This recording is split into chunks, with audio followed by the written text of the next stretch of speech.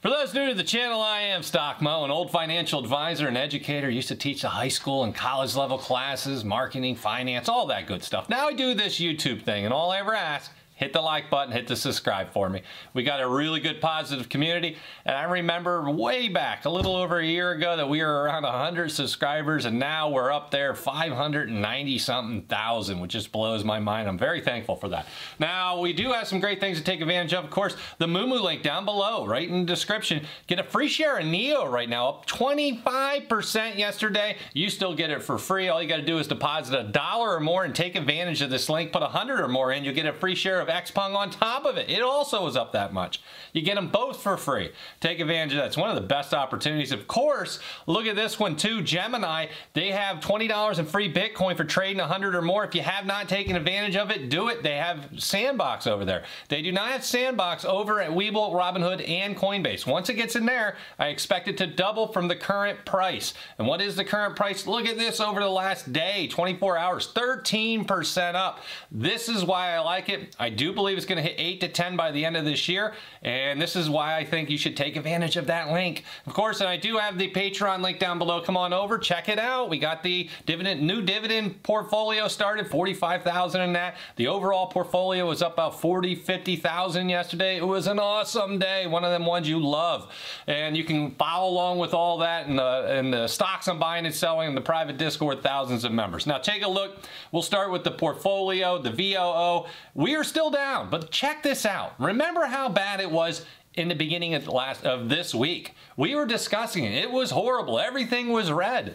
In a matter of 2 days, this is why I said don't try to time the market. I'm probably I haven't really heard of a lot of people out there doing this, but I've been saying I believe that this week is the bottom. And so far, using all the historical stuff I pointed out in the videos, I showed you the geopolitical event history, 22 days after a major event we hit bottom. That's playing into this week. I showed you the 1% drop in the S&P, but we also have the VIX drop 5% or more. That plays into it. And then we showed the death cross of the S&P 500 as well, showing that over the next 12 months, all three said we should be up a ton of cash, with multiple ones saying we are right around that bottom.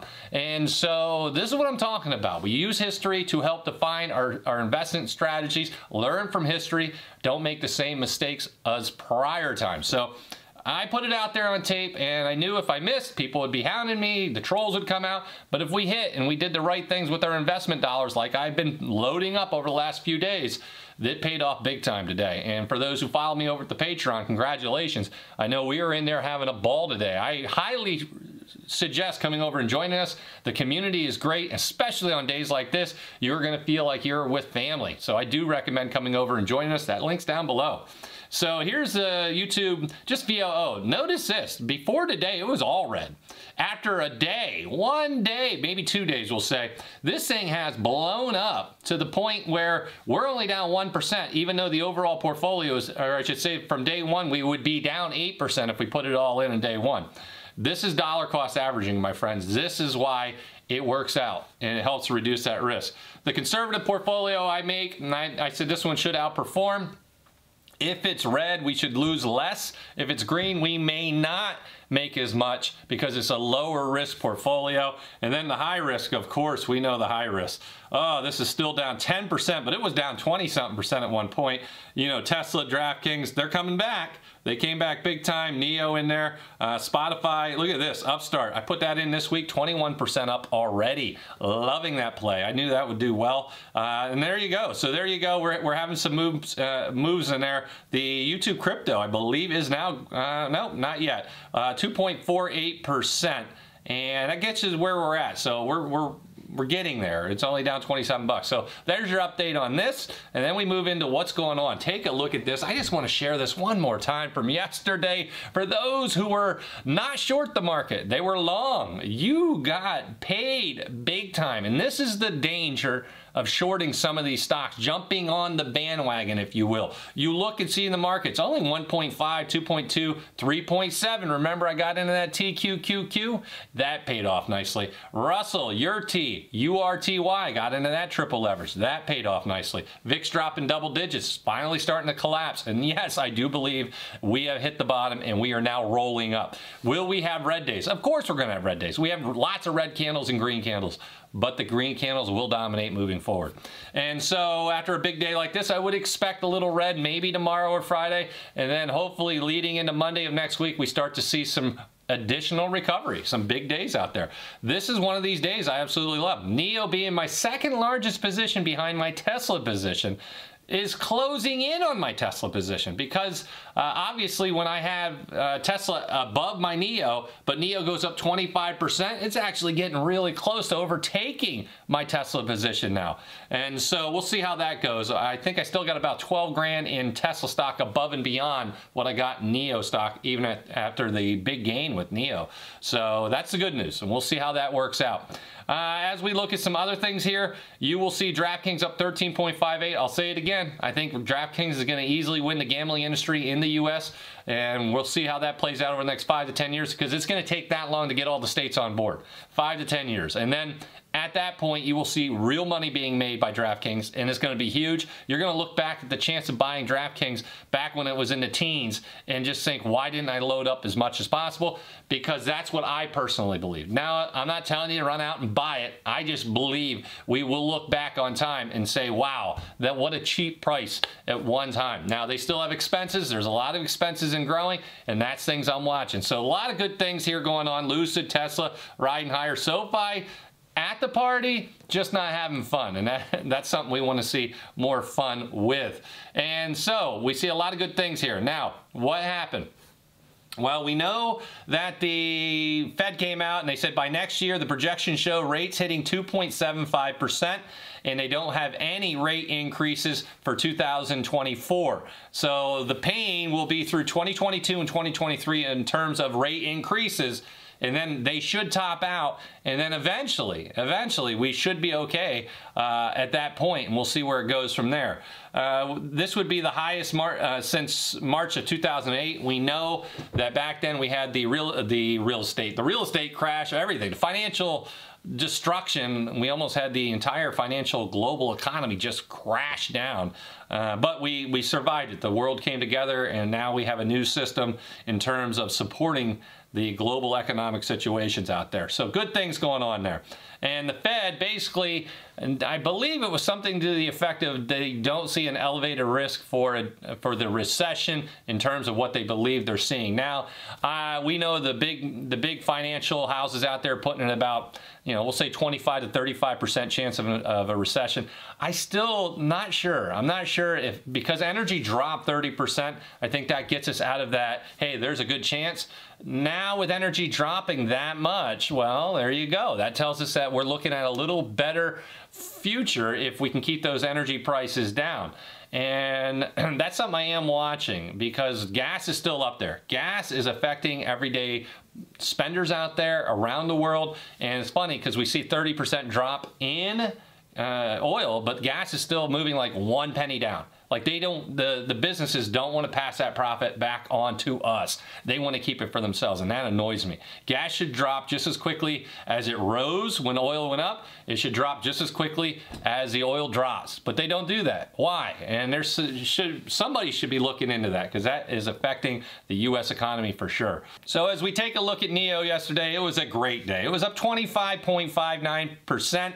Bears were being cooked into burgers finally. And to me, what this does, we got to that moment of capitulation with NIO. You can see it up, and I don't know where it's at right now as we make this video for today. We'll see how it comes out. If it's still green, if it's green at all, that is solid, because after you go up 25% on a stock and see it continue to be green, that's good news. Now, over the last 5 days, though, this is why, even after 5 days, you're still red. Okay, so we're still down, but this is the moment of capitulation. $13 a share, and now we move up from there, and we're up 41% off that high. So that is the bottom. There's no doubt in my mind that's the bottom. Remember, this company has billions and billions of dollars on hand in cash. I think it was like $7 billion last check. And so put it together, this company is okay in terms of how much money they have and how much as they move on with their expansion. So I'm feeling good about it. Will they need to raise money down the road? Of course. Even Tesla raised some money just, what was it, 2020 when everything was flying through the roof? You're going to see companies go out there and raise funds, especially young companies like this who are aggressively expanding overseas. They want to be in the U.S. by 2025. We already see help wanted out there if you're looking at the jobs they're looking for in the U.S. And we know that the government of China came out yesterday and big news said that they feel like they are moving in the right direction with the U.S. to make sure that all the issues that you're seeing for the delistings, the auditing are being taken care of. They feel good about that. And in their words, we support overseas listings. That was big, and they want to aggressively finish up the technology, the privacy stuff in China that they're dealing with these tech companies. They said they want to get that done, and they're going to support the market. It was so much positive and so aggressive in their statements.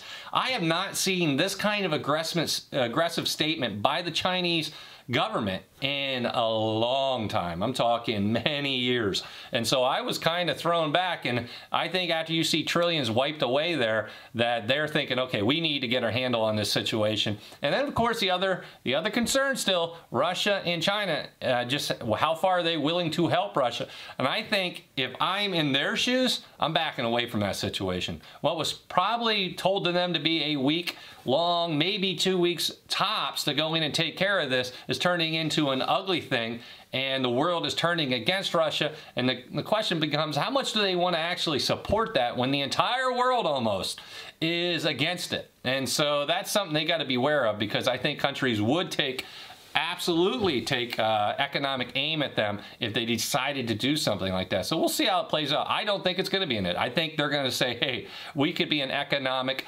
powerhouse, or we can risk it all to help out Russia, and I don't see that happening. So I think that's a concern that people have, and that's in this price, the risk we're seeing, but I don't see that playing out like the most negative out there see it playing out. I believe they're going to be smart enough to realize, let's not cut off our nose despite our face. And so I think that's what you're going to see.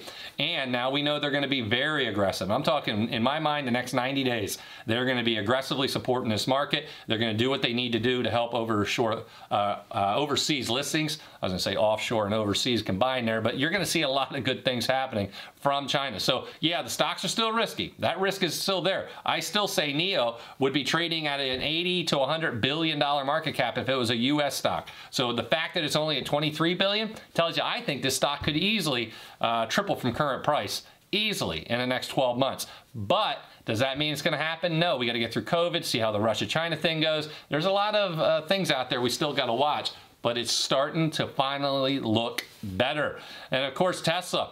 And you got to wonder, because if China supports their economy, they support their market, remember, money is being made for them. And if you're like, I don't care about China, and you own Tesla stock, you should care. They get 25%, if not more, of their sales in China. If China suffers, so does Tesla. If China is good, Tesla stock goes through the roof, because they get a lot of money out of that country, and I expect it to absolutely continue to go higher as we move forward. So Tesla being my biggest holding, I have a feeling should do very well through this year with China finally coming out. And we know the U.S. is going to push ahead with a lot of EV things. And I just believe it's in a really good place right now. And we'll see as Berlin gets up and running over there with their new factory. So good things going on. Take a look at the price estimates here. 182, 182% upside potential for NIO. This is on TipRanks, link down below. And I also have Tesla here, where you can see 37% upside potential. I get that. I have it about 1250. I think 1250 by the end of this year.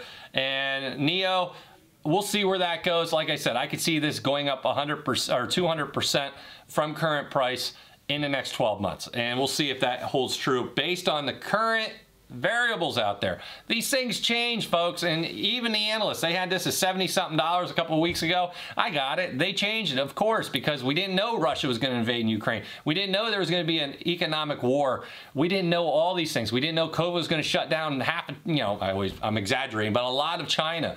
There's all these things you don't know. So as we go through and we adjust our prices, understand I am still very, very bullish on NIO, and especially Tesla. Like I said, that's my #1 position for good reason. And so we'll see how it goes. But NIO could overtake them. If they have another 25% gain day, it'll be worth more than my Tesla position. So we're going to wait and see how this plays out. I'm pretty excited about it. And if you haven't done it yet, take advantage of that free share of NIO down below with Moomoo. All you got to do is deposit $1 or more. If you want to get a free share of Xpeng and NIO, put 100 or more in. I absolutely love that. And I told you about the Gemini link down there. $20 in free Bitcoin just for trading 100 or more using that link. And on top of that, you can get Sandbox. So I would pull the 20 in Bitcoin, put it into Sandbox, and you got to trade 100 or more as well. So you might even be able to buy like 100 in Sandbox. That should be able to grow nicely. And of course, I do have the Patreon. We have a private Discord. We had a ball yesterday. It was very positive, a great place to go. I highly recommend coming over. I'm telling you, you're going to love this community. It is easily one of the most positive places you can go. I appreciate you stopping by. Now let's get out there and make some money.